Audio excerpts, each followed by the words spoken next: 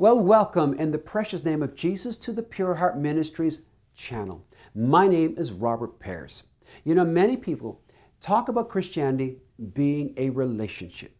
I believe it's more than that. I believe it is an intimate fellowship with the living God in the secret place of His presence, and that He comes and abides in us, changing us and transforming us. And it is built upon the finished work of the cross, what Jesus did. I pray that in this channel you will find a variety of series that will help you in your Christian walk, help you develop a more intimate relationship with Him, help you learn how to wait so that you can run the race effectively. There are so many parallaxes with the kingdom. We are called to be going forth, busy doing, and running the race. But as we do so, we need to be waiting and watching and listening. I will share insight from the various heroes of faith to help you, to help give you wisdom and stuff that they learned in their generation so that you can be more effective in this. I will also share their stories so that you can learn from what they did right and what they did wrong, so that you can be catapulted into your divine purpose. You will find information on revivals of the past and discover the giants they faced in a previous generation we're facing again today.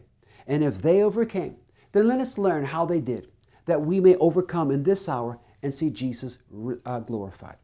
You will find videos on various subjects to help you better understand, for example, love, how to come out of the wilderness, and how to walk in and by the Spirit. I thank you for checking out this channel.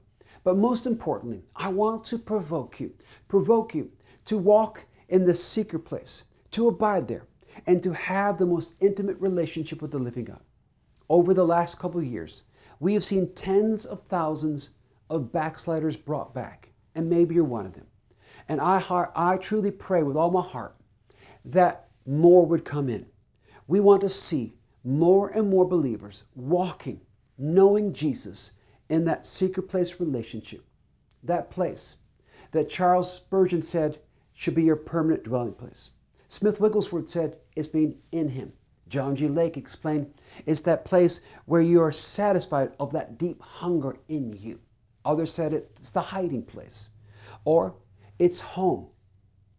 Whatever you want to call it, it is the place where we are meant to dwell permanently. It's the place where we connect with the vine and receive the life so that we live and produce. This is a late hour. I believe we're in that final hour and Jesus is coming soon. And now, more than ever, we need to know Him and be found in Him, and that we're busy doing what He wants us to do, glorifying Him and bringing Him much honor and fruit. Amen? Thank you. May you be blessed by this channel, and may it minister life to you, fresh vision, fresh hope, and as always, draw you deeper in your relationship with Jesus. Thank you. In the name of Jesus, amen and amen.